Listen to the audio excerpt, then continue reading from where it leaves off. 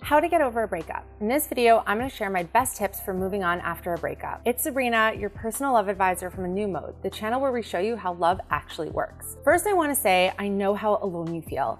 I know how much pain you're in. I know how isolating it feels. Breakups are extremely isolating experiences. You feel just boxed in by the pain and you can't see beyond that. It feels like there is going to be no light at the end of the tunnel and you are just always going to feel this way. It feels like this pain is yours and yours alone, and no one could possibly understand what it's like.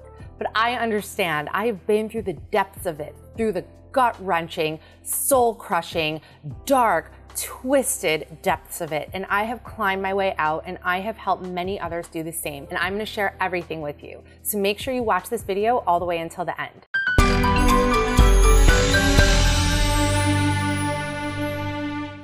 Real quick, if you find this video helpful, please give it a like. If you like my channel, you like my content, please subscribe, ring the bell to turn on notifications, share this video with any of your friends who are going through a breakup right now, and please leave me a comment with your questions and feedback and let me know what you think. Before I share my tips for how to move on after a breakup, I'm going to share with you how I used to handle breakups in my youth. I used to obsess endlessly and replay every detail of the relationship over and over in my mind and go over exactly what I would have done differently in each and every situation and drive myself nuts. When that was finished, I would completely numb myself out. I would be going, filling myself with endless distractions so I wouldn't have to face the enormous pain I was in. But pain doesn't go away just because it goes unacknowledged. I took it all way too personally, and that ended up bleeding into all the relationships that came after. I let a lot of faulty beliefs about myself get wired into my psyche, and it took years to undo that damage.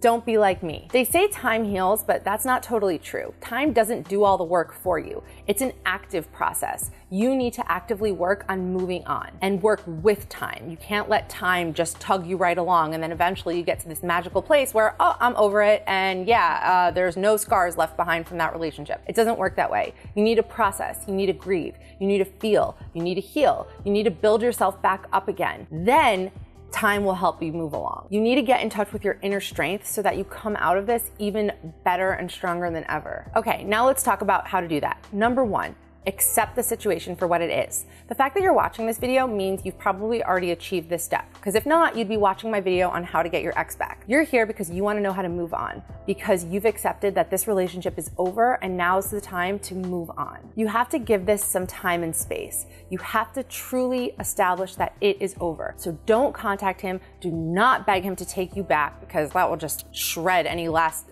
layer of dignity you have left. Don't look for closure. Don't look for answers. Don't look for his friendship. Don't look for anything. You need complete space right now to work things out internally. And we're going to go over exactly how to do that throughout this video. You need to accept this new reality and accept that he's not in it. Number two, don't take it personally. I'm assuming that this guy broke up with you and that's why you're here. And it's very hard not to take that personally. It's very hard not to feel like I just wasn't enough. I wasn't good enough. What did I do wrong?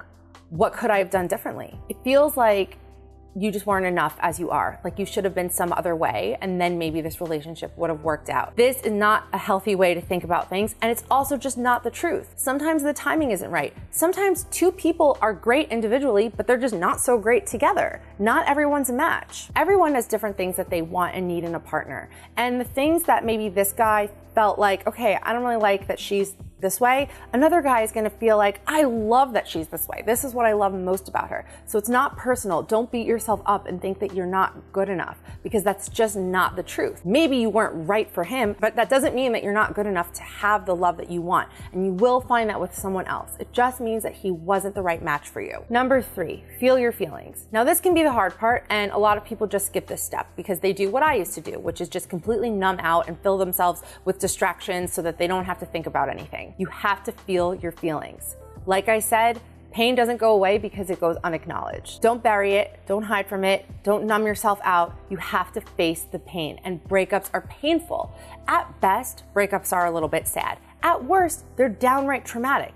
Either way, they leave a lot of painful feelings that you need to experience. Because if you don't, they're just gonna stay in there and they're just gonna circle through your being because they're not just gonna evaporate. It doesn't work that way. In the beginning, I'm sure you had visions of where this relationship would go, and things didn't turn out the way that you wanted them to, and that's sad. That's really sad. It's really devastating, and you need to grieve. because a breakup really does feel like a death. It's the death of the potential of what could have been. And also, this is a person that was so firmly entrenched in your life. You spent so much time together, and now they're just gone. I mean, it almost feels like you amputated a limb or lost a vital organ. It's so hard when that person isn't there anymore, and that's sad. Be gentle with yourself. Let yourself cry. Let yourself feel sad. Let yourself mourn the loss, because it's a great loss. Even if you recognize that this relationship wasn't the right relationship for you, it's still a very painful loss. But life must go on eventually, so you have to give yourself a limit to how long you allow yourself to wallow. And I wouldn't even say wallow. You're not wallowing in the misery, you're processing.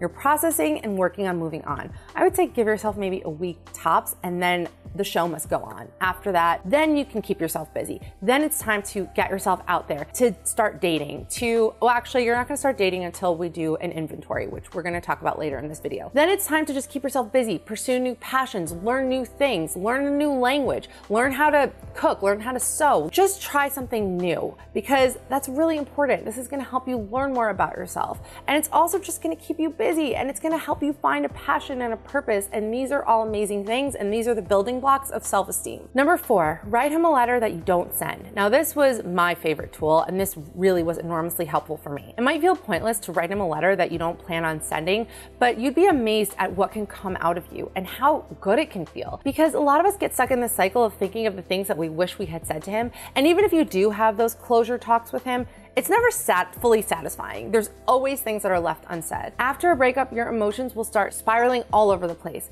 Rage, anger, sadness, despair, feelings of nostalgia and yearning for the good times. And all of these emotions can circle through you within the span of like 30 minutes. You're all over the place, so you need an outlet to get that out. Whether you're feeling really angry at him and want to let him have it, or whether you're feeling nostalgic and you're reminiscing about the good times, write it all down in a letter that you don't send to him.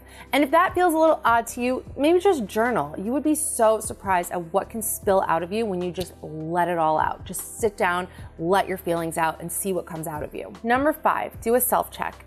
Everything that happens to us in life, especially the bad things, has the ability to either tear us down or take us to a higher place. Breakups are an enormous opportunity for growth. It's really a big opportunity to work on yourself, to develop yourself, to build yourself up. Or it can also be an opportunity for you to completely ravage your self-esteem and allow all these faulty beliefs about yourself to be ingrained inside you. And we don't want that.